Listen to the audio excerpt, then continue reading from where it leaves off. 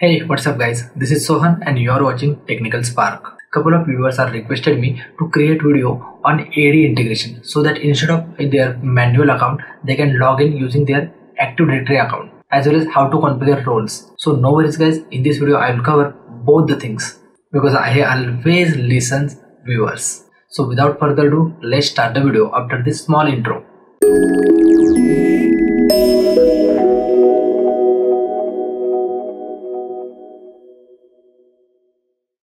Friends, very first open your Deep Security Manager console and make sure you are logging in with admin credential. Because to configure the AD, you require admin privileges. Once you logged in, directly go to the administration. Under administration, click on the users tab. As you can see, currently I have only single user configured, that is Deep Security default user, master admin, and apart from that, I don't have any other users configured. If I go to the roles, then currently I have only two roles. One is auditor and second is full access. And these both the users are provided by Deep Security. So friends, very first we'll see how to configure your Active Directory. But before that, let me show you by logging into the one of the AD user whether I am able to log in or not. Since I have only one user account, that is master admin. Sign out. And now I'll log in with my AD account and with AD password. As you can see, the authentication information you provided was not correct, which means this user is not exist in the Deep Security console. Now let me log in with my actual user account. And once you logged in, again go to the administration and now click on Synchronize with Active Directory. Now I'll enter my Active Directory credential, that is 192.168.0.95, and my authentication method will be TLS. So it's completely depend on you whether you have 636 port enable, on the LDAPs or TLS access method. So mine is TLS. Let me very first check whether this port is open or not. For that, let's open the command prompt and type command telnet space your Active Directory server and the port which we have given here 389 and hit enter. As you can see, I am successfully able to telnet my Active Directory server. Now let me close this. Let's enter your Active Directory credential here now. Once you enter your Active Directory username and password, then click on next. I got one error, unable to connect to the computer on the port number 389. It seems like something wrong with my configuration. So let's check the logs. For that, open your Deep Security installation directory, C drive, program files, train micro, Deep Security Manager, and then the log file name would be server 0. This is the one. Let's double click, maximize this, go to the bottom of the page. Unable to connect to the directory. Error initializing TLS. It seems some kind of certificate issue, but let's check more. Error code 52, LDAP error. Now let me again try to connect with a different port like LDAPs. Next. Start TLS. Next. Now again open our same log file. Go to the bottom. Maximize this. Here is the same error. Now let's scroll up. Unable to connect to the directory. Java.NET SSL exception. It's look like to be certificate issue, for I'm damn sure. Now let's close this. Now we'll directly jump into our Active Directory server. Friends, this is my Active Directory server. Let me show you. cmd ip config. This is our Active Directory server IP address 192.168.0.95, which we are using in our Deep Security Manager to configure the AD. Now very first open IIS. Once IIS is open, expand this. And then on the IIS itself, search for server certificate. Double click on that. And now here we have to create one self-signed certificate. In the right side, there is the option create self-signed certificate. Friends, in your environment, it may happen that your Deep Security Manager will directly accept your certificate if that is CA But in my environment, it looks like to be some issue. So no issues, we'll troubleshoot that. But this is just for your reference. So it may work in your environment or it may not. Now let me enter one random name like rate certificate. You can give any name here, and in the certificate store let's choose personal. Now click on OK. My certificate is created, self-signed certificate. Now right click and click on export. Where you want to export this certificate, so I am choosing path on the desktop, and in the name you can give any random name like AD. Now click on open. So this is the path where my certificate is going to be saved. Give one random password, and please note this password guys, because while importing the certificate this password you would very much require. And once you are done, click on OK. Now this IS manager work is done, so we can close this. And this is my certificate which is generated. If I go to the properties, you can see this is a PFX extension. Now let's cancel this and we'll open our certificate manager. For the command is certmgr.msc. Click on that. Perfect.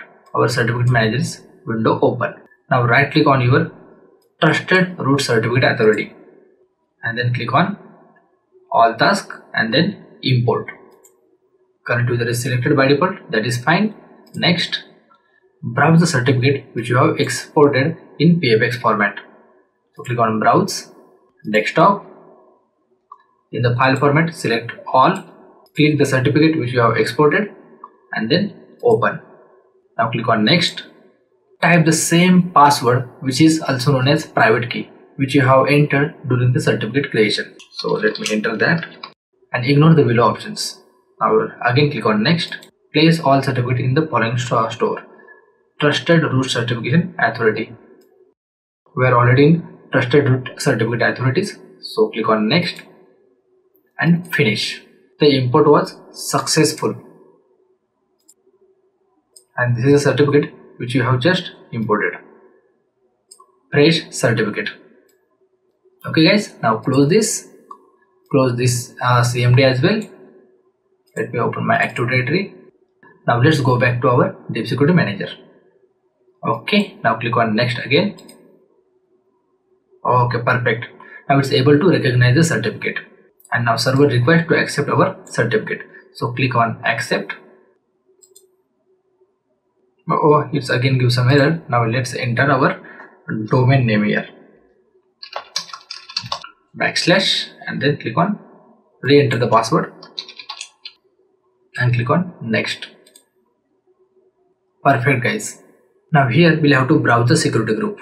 So for that again go to the Active Directory server, and here we'll create one security group under IT department OU. Right click, new, and then group. Click on the make sure that your group type security group is selected, and under group scope make sure global is selected, or it could be anything. Now let me give one name like TM users and then click on OK. Double click on this security group. Let me make member to this particular user, Sohan Gole. So click on add Sohan, check names. Perfect. It's got added here. Apply. Now meanwhile let me create one more user here. New user train micro. Initials will be TM, username trained micro. So this will be my login username, trainmicro@technicalspark.com. Next, give some password. Password never expires. Next, finish. Our user is created. If I go to the Sohan G, you can see my login name is Sohan G. So I'm going to add these two users into our train micro security group, this one. So for that let me add one more group, one more user, that is trained, check names, and this is my train micro. Click on OK, apply, OK. Perfect. Now I'll try to search this particular group in our Deep Security Manager server. Now search for TM underscore, enter. Here is my group. Now click on add. Similar way guys, you can add multiple security group into your Deep Security Manager. Now let me again click on next. Now guys, once you configure your Active Directory, then here you are getting two options. One is whenever any new member is added to that your security group, that is tm_user, which permission you want to assign, like auditor or full access. So these are the role. So make sure you have appropriate group. Let's say you have configured one group like tm_read only. So you will have to configure one role here in this particular segment, so that whenever any user will get added to that particular role, it will automatically be assigned that particular permission. So for now I'm going to providing full access. So my both the users, one is Train Micro and Sohanji, will get full access because they are part of our tm_users group. Similarly, if you want to allow permission basis on the context, then you can configure that also. But right now I'm going with this first option. Click on next. Perfect. Add two new users, Train Micro and Sohanji, with full access permissions. Now click on finish. Now guys, make sure you configure this schedule task, okay, so that your Deep Security Manager will automatically check for any changes applied or done on your Active Directory security groups, so whether one of the users is added or removed. So accordingly, Deep Security Manager will update their user list in Deep Security Console based on changes done at Active Directory. So I have selected this checkbox. Now let me click on close. Okay, the previous wizard is closed and new wizard is open. Meanwhile, if I check at the back side, then I can see two users are added here under the full access. Now let's set up the AD synchronization. So here I'm going to select hourly. Next, in hourly by default 20 is selected, but I'm going to select here 50 minutes, so that every 50 minutes your Deep Security Manager will try to update security group users. Click on next. Do you want to enable the task for AD synchronization? Yes. Now click on finish.